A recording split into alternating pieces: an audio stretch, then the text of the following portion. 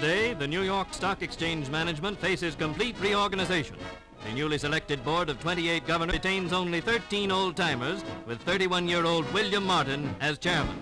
The whole country is vitally concerned in the steps which have been taken to provide the most serviceable market possible for securities. The most pressing need today is to start the flow of capital which turns the wheels of industry. The New York Stock Exchange plays a vital part in this process. The return of prosperity is dependent not alone on breaking the existing capital dam, but also in providing a market which will attract not only investment funds, but will serve as an adequate protection for those funds. The youngest Wall Streeter ever to hold such an important job looks out over the greatest marketplace in the world.